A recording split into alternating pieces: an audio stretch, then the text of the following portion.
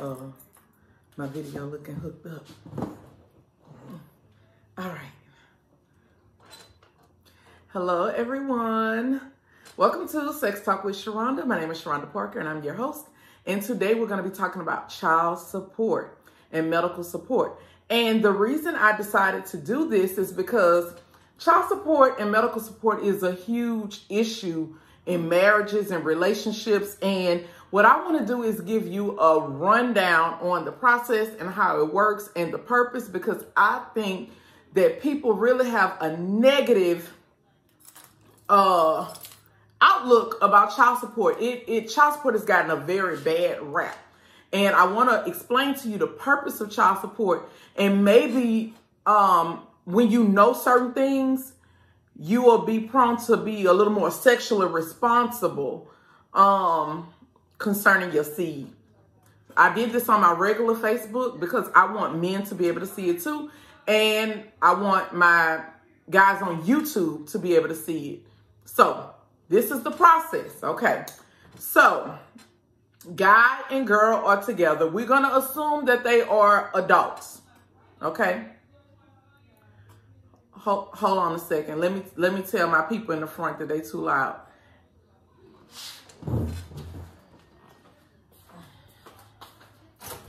Hey. All right. Sorry about that. Okay. All right. Oh, and y'all, I'm wearing this dark hair. This is wedding hair because I'm in a wedding. So I had to tone it down just a little bit for the wedding. But anyway. Okay. Guy, girl are together. Guy and girl gets pregnant. I'm going to talk about the unmarried situation first versus the married situation. Unmarried, have baby. Baby comes into the world.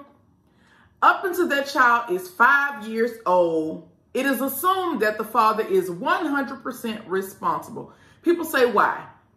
Because the first 5 years are set aside for her to be able to nurture her child. That means if she does not want to work, she does not have to work. That means that she is not obligated to send her child to any daycare or anybody to watch her child. She is able to sit at home. So a lot of times women say, oh, I got to work. No, you don't. No, you don't. If you want to sit at home, you can. If you want to sit at home, you can, but just understand your quality of life is going to reflect you sitting at home.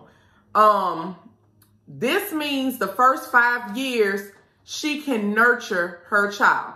Okay. So baby comes into the world. They are not married. He has to sign paperwork that says that he is the father. Okay. He signed the paperwork. That means a paternity has been established. Paternity is established. He signed the paperwork. He went and put his name on it. Guy and girl fall out. They don't make it. Relationship goes downhill for whatever reason. I don't care what the reason is.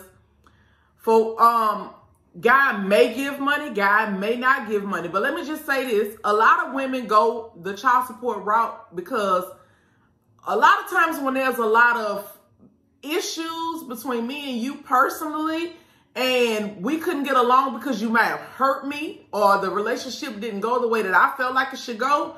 A lot of times it's hard for me to ask you for support. It's hard for me to come and talk to you about anything because I'm emotional, because for whatever reason I'm torn. And I don't really want to have to come to you and communicate with you pertaining a child. And this is just to assume, suppose you're in the life, suppose you're not. I don't know. But a lot of reasons women go to child support route is because they don't want to have to come asking you for nothing every time they need something for the child. Because you are 100% responsible because the child not 5 years old yet. So when I hear men and they say, oh, she don't want to work, she don't want to do that. If your child under 5 years old, she don't have to. And if you explain this to your sons, then they will understand the importance of them being sexually responsible. Because they're going to understand that for the first 5 years of this child's life, you are 100% financially responsible. So she say, look, it ain't working between me and you. I don't want to have to come asking you for nothing. You are 100% financially responsible. You're not sending anything in consistently. And sometimes you send it when you upset with me and we into it. You don't send it for whatever reason. Now she decides to go the child support route. She goes, she fills out her application. If she receives any type of government assistance, food stamps, anything, she don't have to pay to submit that application through the state. It's free. She submit the application. They schedule her a court date. When they schedule her a court date, guess what? They serve you too, sir. The reason I'm making this video is because of this part right here. They serve you too, sir. The man said, well, I ain't never get served. Somebody got served for you. When you went to DMV and you put your address down for your driver's license and your ID, you said, this is my official address. This is where you can find me. This is where all my important mail go to. This is where anything concerning me, this is where it's going to come to, because this is where I have established residency because I put it down at the DMV. So the process server come out to serve you. They may serve you directly. They may not serve you directly. They might serve your mama. Because again, this is the address that you put down for DMV. So now they done served your mama.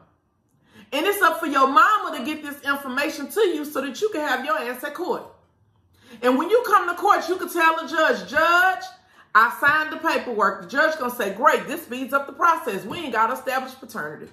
You already said you the daddy. Right. This is the way it goes.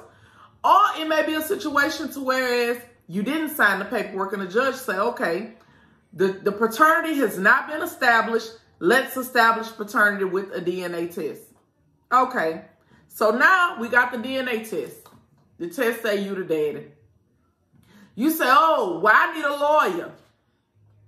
The judge said, okay, we're going to continue this for you to be able to get you a lawyer. Now, what you have not taken into consideration is the date that she filed the application. See, the child support go back to the date that she filed the application. So what happens is when you go to court and you prolong this process because, oh, I need a DNA test. Oh, I need to get a lawyer. Oh, I ain't ready yet. Oh, this, that, the other. The state know this. The state knows what they're doing. They're going to give you all of this rope. And that rope is designed for you to hang yourself. Because what they're going to do is they're going to set the child support order and they're going to go back to the date that she filed it. And if I'm going to say it's a minimum wage child support order. When I was working there about 15 years ago, a minimum wage child support order was probably about, it was $188 then. So I'm going to say it might be about $250. That's what it is. I'm going to say $250. What they going to do is go back and they going to bill you $250 for every month up until that court date. So this is how you start off the case with arrearages.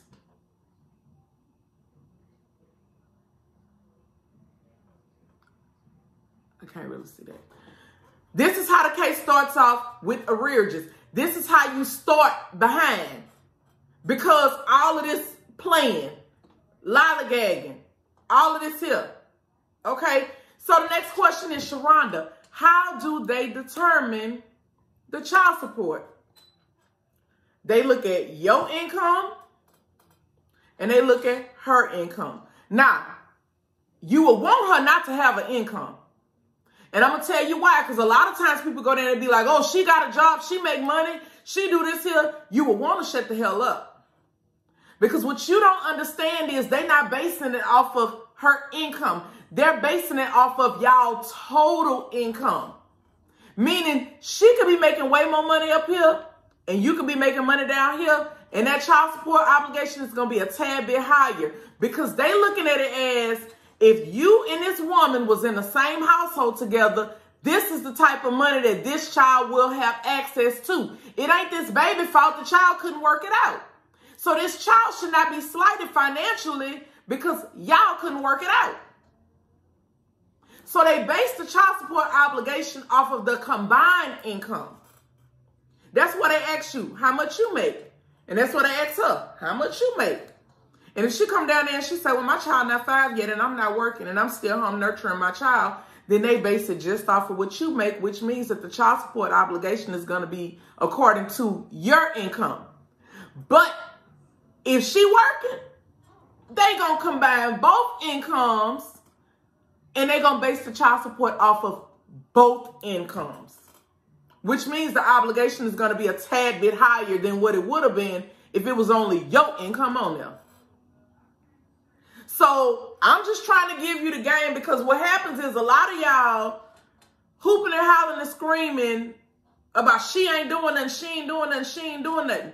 Let me say something.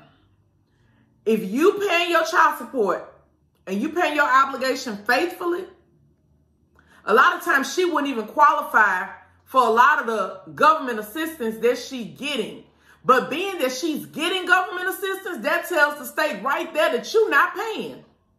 Because see, she's going to apply for all of this stuff, and they're going to say, oh, but we see you got a child support obligation.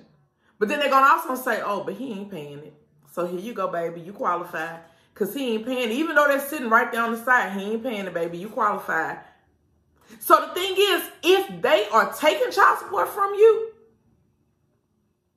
it means that now she can't qualify for all kind of shit. I know a lot of people that get child support that can't get food stamps, can't get housing, can't get nothing, because the fathers are really doing what they're supposed to do.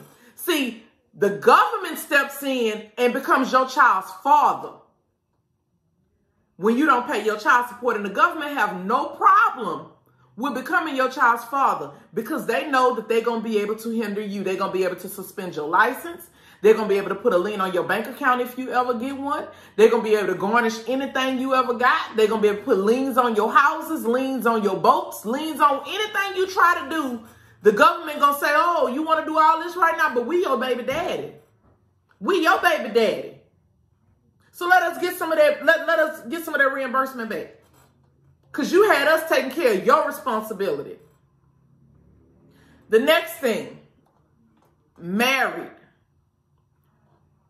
have baby. When you married and you have a baby, nobody has to establish paternity, because it is assumed that your husband is the father of the child. Legally, I'm stressing legally. If the child is born within the marriage, your child has a legal father. He may be the biological father and he may not. Louisiana is the only state that will allow you to have a legal father and a biological father, and you can put both of them on child support. We're the only state that does that. So let's say you are the legal father. You ain't got to fill out no paperwork or nothing. She could go down to the courthouse and say that, you know what? It ain't working out between me and him. I need to get my child support set up. They're gonna establish it. When you marry and it didn't work out, it's easier to establish the support versus when you're not married, because you don't have to prove paternity. So that's the difference in the two. So when I'm seeing people saying, oh, the judge just gave me a baby. Yes, the judge will give you a baby if you don't show up to court. It's called the default judgment. If they serve you, you don't show up, the judge is going to say, guess what? He ain't here to tell his side of the story. So only testimony I got to go by is hers. Well, here go your baby, sir. A lot of people have, and it's so hard to get from up under default judgments, because they will make you go get attorneys, and they will make you go and get your own DNA, get all of this other stuff. They will make you go and do it. The courts won't do it. So the best thing you can do is show up to court. Every time they tell you to come to court, show up to court. Child support, a lot of people say, oh, this is the way mamas get ahead. No, because what you don't understand is when we being mamas, when women being mamas, it's a lot that we can't do. We got to move different when we have children. But you still have your freedom. So that means you got the freedom to go out there and work and go do whatever you want to do. You getting your time. A lot of men say, well, I can keep my own baby and I ain't got to pay her nothing. Well, sir, get your baby. Get your baby. But what you got to understand, now you in her position. So now you limited. Now your time is limited. Now you can't work and move the way you want to work and move. And now you're going to have to be paying people to watch your child and getting people to do this here, or cutting your hours and watching your baby yourself. And now she got her freedom. Everybody give up something when the family unit is broken. So when I see men on here and they like, oh, this child support is a ripoff. No, no, no, no, no. Only thing child support does is, one, make sure that paternity is established and make sure that there's an order so that you can know how much you're responsible for paying. And it's a consistent way of parents getting their payments without having to call you and deal with your bullshit to get the money. That means when she know every 2 weeks this gonna come on the card, regardless of me and you talking or not. And every 2 weeks this gonna come on the card. As long as you got your job, this gonna come on the card. And I ain't got to hear about your car in the shop. And I ain't got to hear about, because guess what? Real life happened to all of us. But just because real life happened don't mean that your child don't get to be taken care of. So I just think a lot of people have the wrong idea about child support. And when I worked for child support enforcement, all of the men who really had an interest in taking care of their children, they never complained about making their payments. They made their payments on time. They made sure that we got it. If they thought that the job, like if some jobs used to pay them weekly and they had a 5th week in the month and they thought we didn't get the payment, they made sure they was calling in to make sure that their child was getting what they needed. A lot of times, oh, I can go out there and buy the stuff myself. That's a gift. Because the thing is, children require certain things to be able to survive. They require shelter, lights, water, all of this kind of stuff. And you say, oh, well, I'm paying her light bill, I'm paying her water bill, I'm paying this here. Well, you're up until the child 5 years old because you're 100% responsible. See, that's what you got to know when you decide that you want to lay up and put your seed in everybody. You got to understand that for a certain period of time, you are 100% responsible. Now, once the child turns 5 years old, some people's obligations go down. Or sometimes you done got raises on your job and the obligation go up. But either way it go, you share some of the responsibility. And when you don't pay it, you can expect this to be over your head for a long period of time. You can't buy no house. You could get a car, but you can't put it in your name, because if you put it in your name, then guess what? The registration and everything else going to be flagged. It ain't going to be no good to drive. Your driver's license is going to be suspended. You can't go work nowhere hardly. You can't move around. You can't do shit. You can't hunt. You can't fish. I saw that a lot when I was in New Roads doing child support. A lot of those people do crawfishing and all of that kind of stuff, but they can't do it when they driver's license suspended. You can't go get a hunting fishing license. Cause see, when we get up in there, we start suspending licenses. We suspended everything: barber license, hunting fishing license, driver's license, any type of license you got, it gets suspended. So my thing is this: when it comes down to child support, if that's the route that the woman chose, you ought not be upset or bitter, because what you should have did was beat her to the punch, and you should have got something established yourself.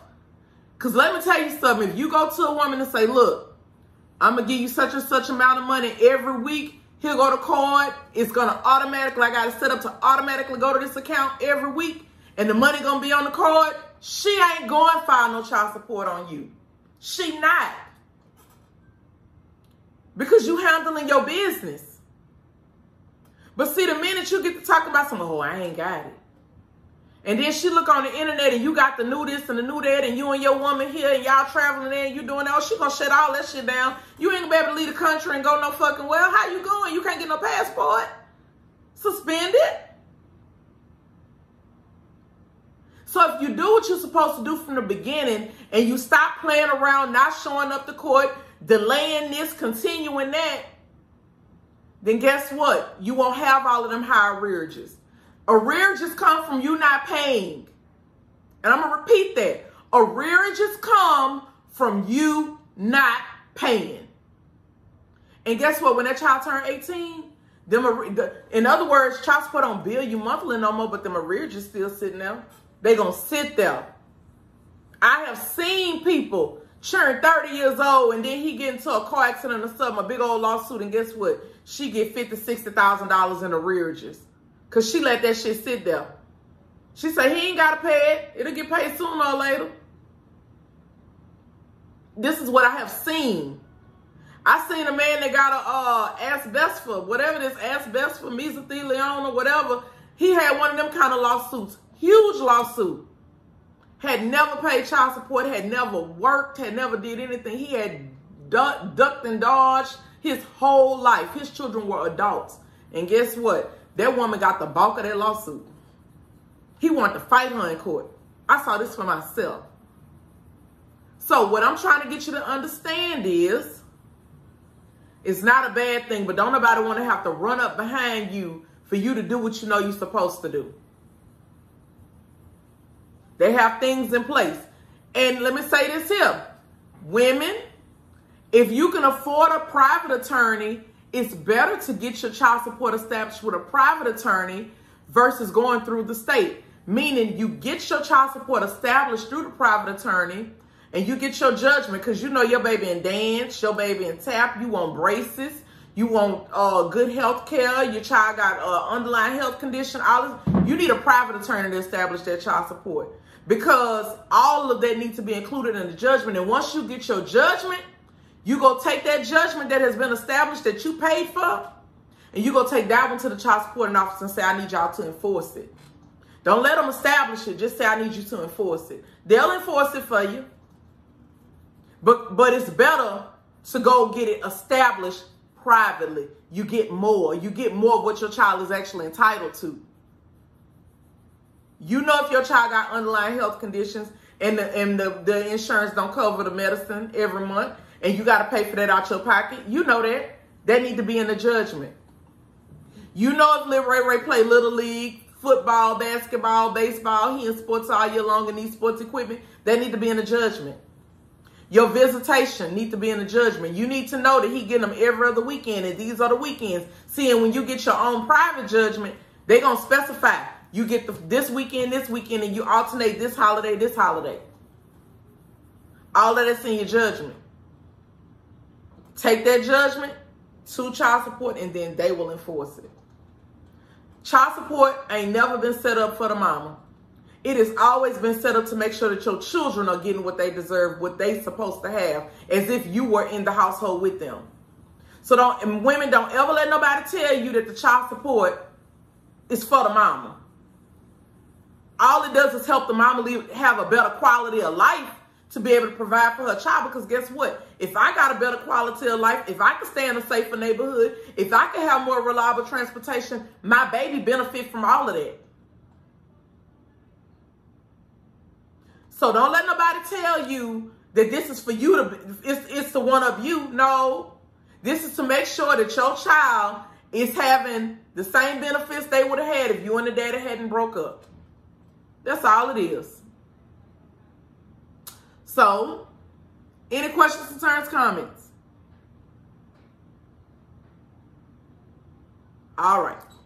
You all be blessed. You all be safe. The PPG store is open today from 11 a.m. to 9 p.m. Please like and share. Make sure you share this great information with people because there's too many people that don't understand how they have a child support order and they never went to court. They need to understand that it's a default judgment. I talked about that up in here. They need to understand that paternity established. Either you married and you established paternity, either you went down there and you signed the birth certificate and you established paternity, or no paternity established at all. They need to understand that in Louisiana, you can have a legal father and a biological father, and both can be on child support at the same time. It's things that people really need to understand because they say a lot of things out of ignorance. And they don't understand and they don't know. So our job is to make sure that we understand and know what's going on. So when we talking, we don't sound ignorant when we talking.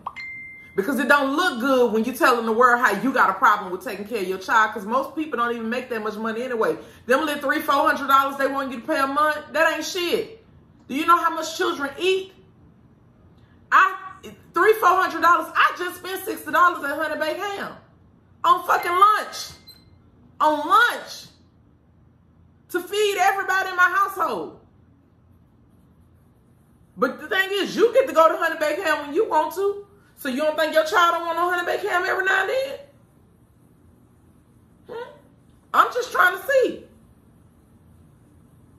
Oh, okay. I'm just saying. So that little $300-$400, we eat that shit up. She them children crawfishing that up. They, she out there by the time she going buy underclothes for the fucking month and say, okay, I'm about to change out all your underclothes. Sure, grow so fast. Do you understand that that ain't no money? My churn always got their hand out. Always needing something. I got the most begging churn. And they love Amazon. Come on. Like when I see men complaining and fussing about taking care of their churn, that says a lot. Because at the end of the day, that's your seed. That ain't the government seed. That ain't that woman's seed. That's your seed. And you are supposed to be the responsible party. Because it's your seed. And if you know you don't want to be responsible, stop putting that seed everywhere. Be responsible with it. Be sexually responsible. People say, oh, your churn ain't, I don't do birth control. I teach sexual responsibility. I ain't putting down child amount on the birth control. I teach sexual responsibility. See, when you got a person like me breaking down real life, the way I break down real life, you're going to want to always keep your legs closed. And if you open them up, you know that he's going to be responsible for you and anything that got to come through you. All right. You all be blessed.